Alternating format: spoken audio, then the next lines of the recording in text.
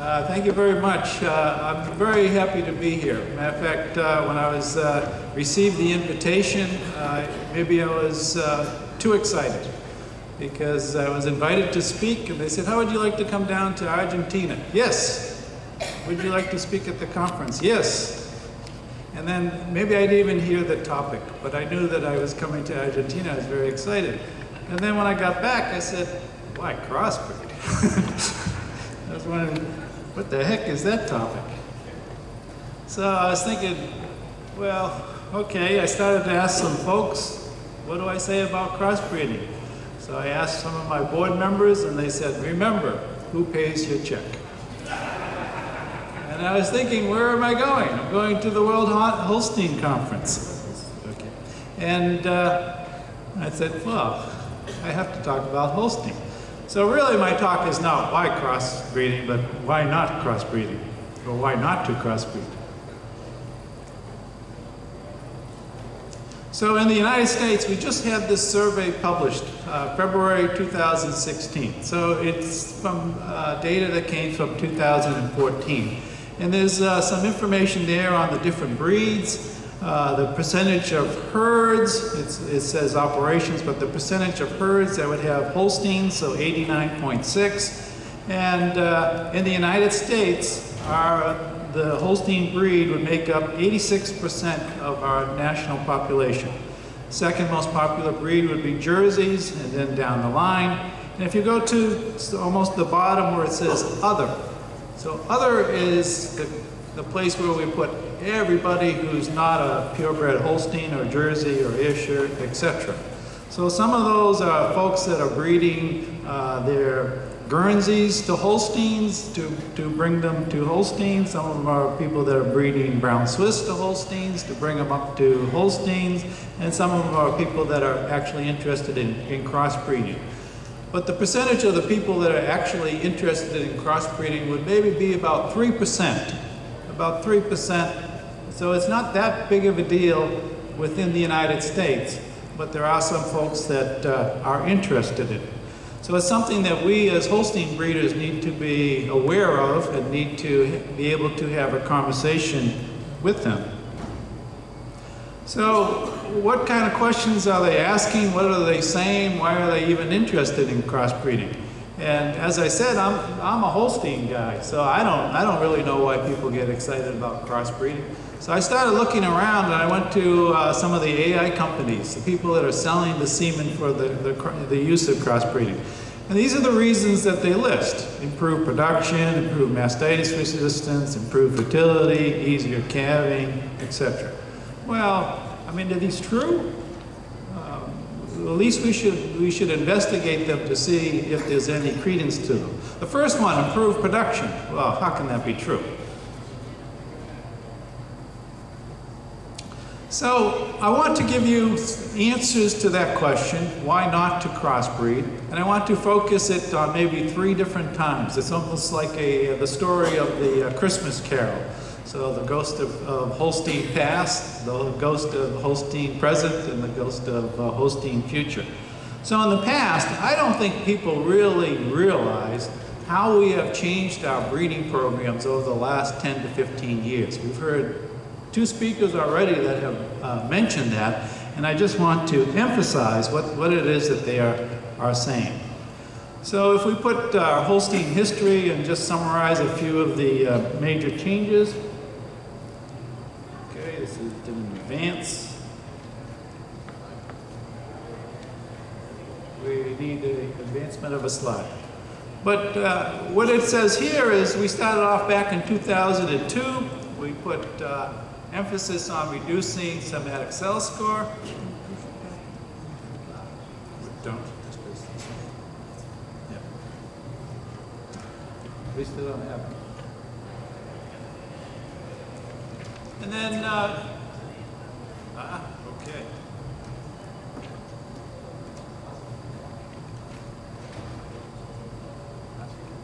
Okay. So then in 2005, 2011, we had increased emphasis on health and fertility. We introduced the traits productive life, daughter pregnancy rate, calving knees, calf survival, and then more recently we really pulled out the components that are involved with fertility and feed efficiency. So I'm going to show a lot of genetic information, but to convince you and to make you feel more comfortable that the genetic information is accurate in showing what really happens in reality, we have this slide here, which is on actual production. And we used our most current TPI formula. And we took the cows that were born 2007 to 2009. The reason that you take those groups of cows is because you want to give the cows the opportunity to live out their lifetime, and we can have some lifetime measurements. So what you see is that as you go up the scale from the lowest TPI animals to the highest TPI animals, you are selecting animals that have longer lifetime production of fat and protein per day of life. They're staying in the herd a longer amount of time. Their somatic cell score is lower, and their final score, first lactation final score values are higher. So by using an index like a TPI or an LPI or the German index, we're all doing similar types of things. We're really selecting the right type of cattle, those that are going to produce more, those are going to last longer, those are going to be healthier, those are going to be more fertile.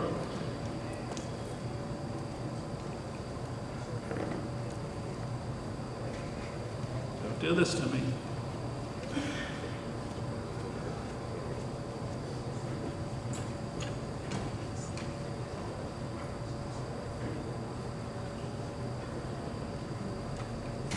Okay, so let's look at some genetic trends. This one is very convincing. You have all experienced this when you go and milk your cows. They are producing more pounds of fat, more pounds of protein. Maybe less obvious to everybody, or at least what we need to emphasize to those that criticize the Holstein breed, is that there has been a purposeful intention of keeping the components, percent fat, percent protein, relatively stable over a long period of time, and actually increasing most recently. So if you look, starting at 1975 all the way to the present time, our components, our percent fat, percent protein, are actually increasing within our population. So that's a very desirable thing. This slide, I love this slide because it really shows the power of selection. We did have increasing somatic cell score, which means more incidence of mastitis. Recognizing that's a problem, we have developed genetic evaluations for somatic cell score, put it in your selection index, and you can see 2002, a dramatic decline in somatic cell score, breeding healthier cows. And there's a number of traits that we look at and we say, okay, maybe we need to improve this. Let's have a genetic evaluation and let's indeed select for it. Fertility, a trait that Holsteins have been criticized over the years. If you look at the last 11 years in particular, dramatic improvements in fertility. Dramatic improvements in fertility. And if we break this out into heifers and cows, the heifers have been improving for a long time. If you take any breed of heifer and breed them, the ones that are easiest to get pregnant are the Holstein heifers. And that just continues to get more and more the case as we improve the genetics of the Holstein heifers. Now, because our cows produce so much milk, it has become a little bit of a challenge to get the milking cows, the lactating cows, pregnant. But here you see what we are doing through the power of selection, improving cow conception rate. And then if we look at calving knees, the genetic trends on calving knees, we have the blue line, which is the ability of the cow to produce a calf easier, and the red line, which is the size of the calf by the sire. But these traits are definitely improving, resulting in easier calving. Now this is a new trait. It's one that was listed by people as far as those that are promoting crossbreeding, and it's just called pure livability. And it's a little bit different than productive life, or a little bit different than amount of time in the milking herd. This is a measure of cows, whether they leave, whether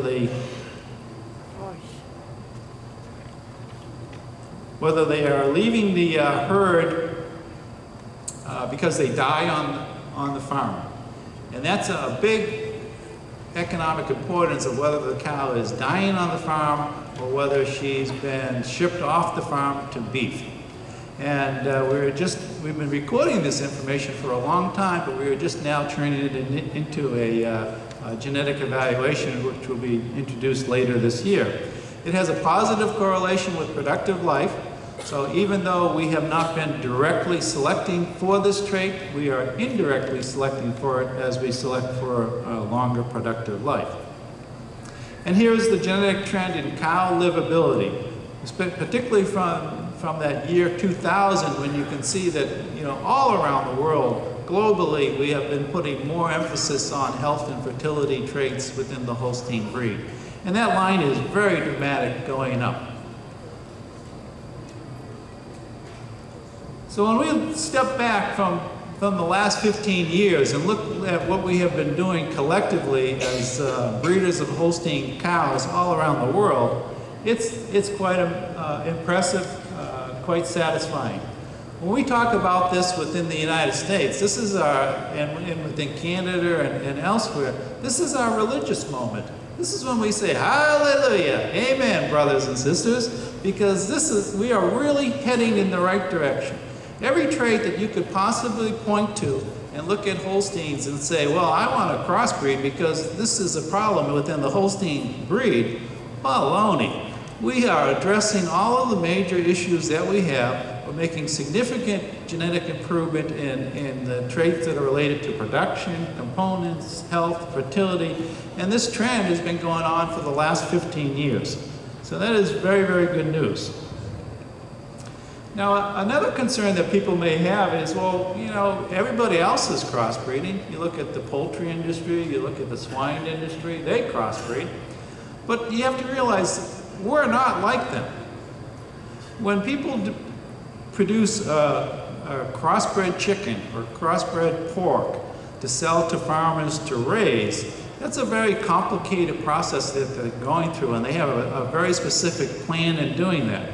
So in this picture here, we have pedigreed animals, which would be like we have registered Holsteins, and then they just grow up the numbers. That's called the multiplication step. And then they start crossing the lines, A with B and then C with D, and then cross those lines together, and then finally get the broilers that they sell out to the farmers. Well, those lines A and B are selected specifically so that they combine well together, and they are selected specifically so that when the cross of A and B is crossed with C and D, you're going to get the type of animal that you really want. So lines A and B would be selected for like high production, lines C and D would be selected for high fertility, and then when you're looking at the commercial animals, you cross them together and your commercial animals are quite valuable. Nobody in the dairy industry is doing that. Nobody at all, nobody's talking about it. So we are nothing like chickens and swine. That's just not a valid argument. Holsteins are being bred for all environments, whether it's the intensive California situation or it's the grazing in New Zealand, just like we heard the speaker early this morning. And other breeds are pretty much doing the same thing. They are trying to breed an animal that will be good for all environments. Unfortunately for them, while they do that, they are focusing on production traits, and they're allowing what traits of strength they may have had, for example, fertility or health, to slip away. So the Holstein, we're a bigger breed, we're focusing on all traits, and we're making good progress. The other breeds are trying to catch up, and as they are trying to catch up, they are losing some of the traits that are indeed valuable, that would be valuable for a crossbreeding project if that's what they were really intended to do. So we have here the genetic progress. We talked about the Holsteins. Holsteins are in blue, so somatic cell score, it's going down, which means that our cows are more resistant to mastitis. If you look at the Jerseys, they've been focusing on other traits, the somatic cell is going up. If you look at another trait like fertility, we focused on this quite a bit. Last 13 years, our fertility, our daughter pregnancy rate is going up. At the same time, the Jerseys are going down. And then cow conception rate, which is the important trait within the lactating cows. You can see a dramatic improvement within the Holstein breed, while there's been no progress or negative progress in the Jersey breed. So whereas we have truly been breeding a cow for all environments, for all management situations, other breeds that want to be involved in the dairy industry have a great larger challenge and have not been producing an animal that would really be valuable in a crossbreeding program. So I don't buy that the dairy cattle should follow the example of other species like chickens and swine. It just doesn't stand up. So there are misconceptions about crossbreeding. Dairy industry is not a crossbreeding industry. We're not set up, organized to do that. And then there is a lack of understanding about how you use the purebred PTAs for a crossbreeding situation. So I've been working with our former Holstein president. He's now retired, or a little bit retired. He's teaching at South Dakota State University, and he teaches a class on dairy breeds and breeding. So every year or so we talk and we put together some examples of what do you really expect if you were to take a Holstein bull and breed it to a Jersey cow, or take a Jersey bull and breed it to a Holstein cow. So here's the information from the last genetic evaluation from the USDA, the Council on Dairy Cattle Breeding website. So you have the #1 proven Holstein bull within the US, Super Sire. You have the #1 proven Jersey bull, Machete. And you see that we'll just look at pounds protein, 71 for Super Sire, 41 for the Jersey bull. But what does it really mean when you look at that 41 pounds of protein? I mean, I think that most people would say, oh, well, if the Jersey bull is plus 40 pounds for protein, then you get heterosis. Oh, this must be quite valuable. Well, this slide is a little bit hard to read, but the reason why I have this on here is that the information is public. Anybody can go through and calculate exactly what you expect when you use a Jersey bull on Holstein cows. The key components is you have to take into account the difference between the breeds. So Holsteins are far superior than Jerseys as far as the basic genetic level.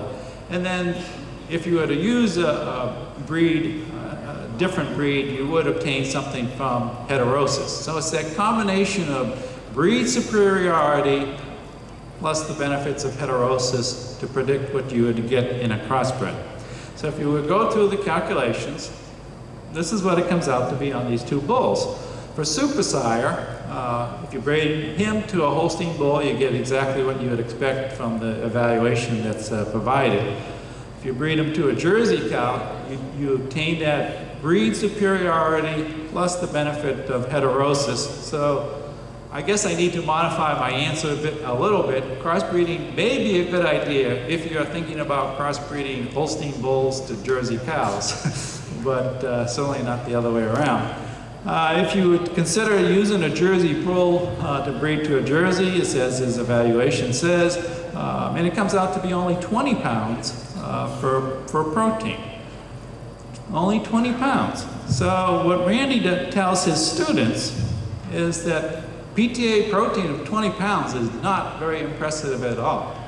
There's many Holstein bulls that meet or exceed that.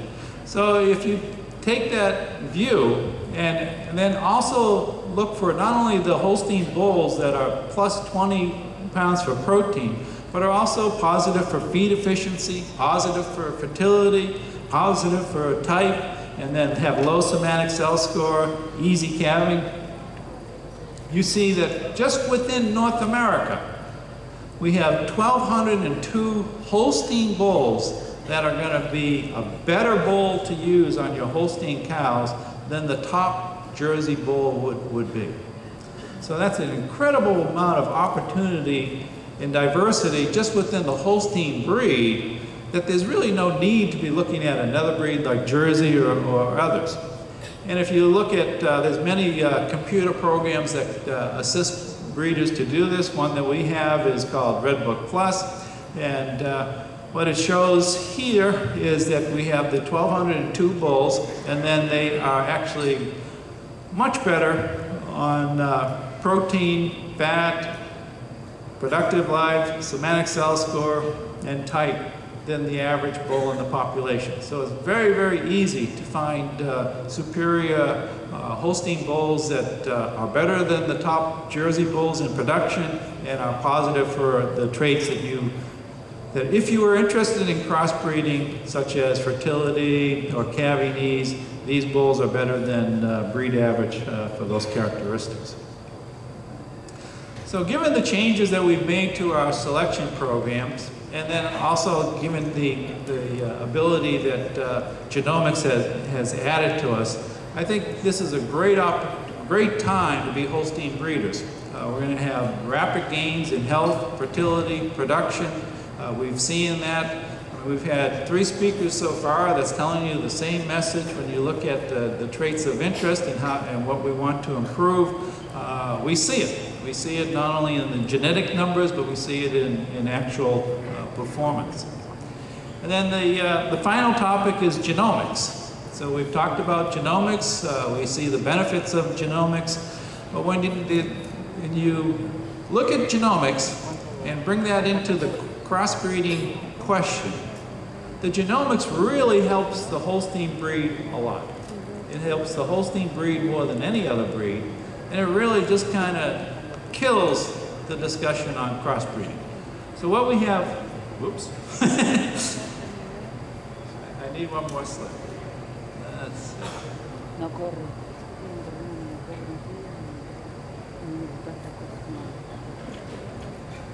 See that? You make the same mistake time and time again, and you learn, okay, you got it.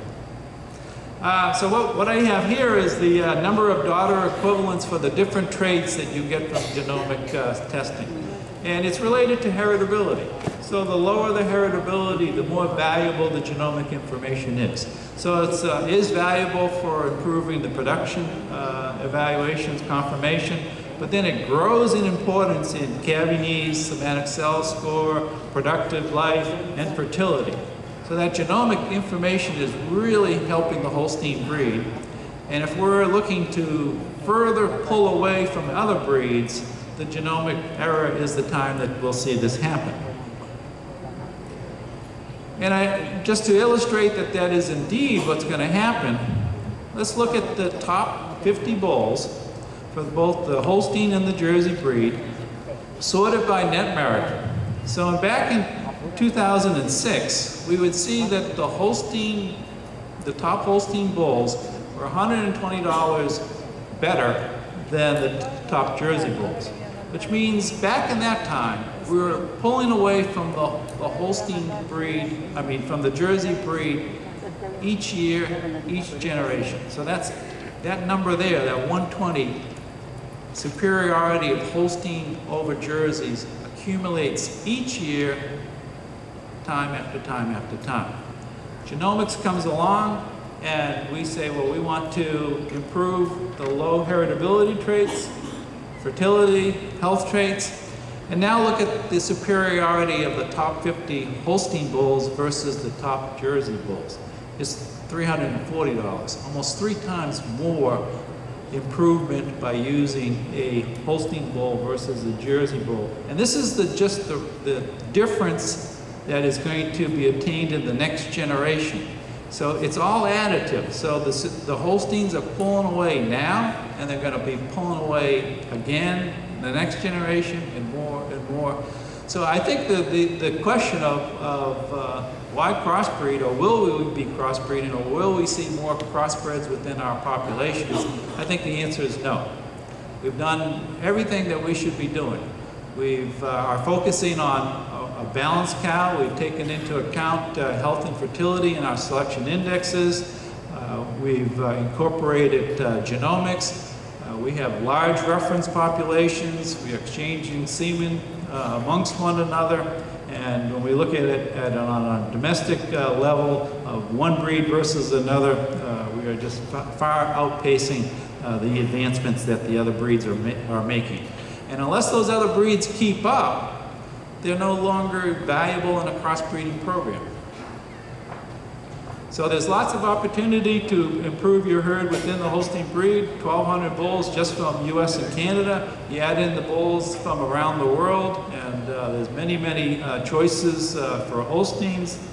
No reason to crossbreed. So the future, what I believe is the future, is that profit-oriented farmers of today are going to be sticking with Holsteins, and that's the choice of the past, that's the choice of the current times, and it'll be the choice of the future. So thank you very much.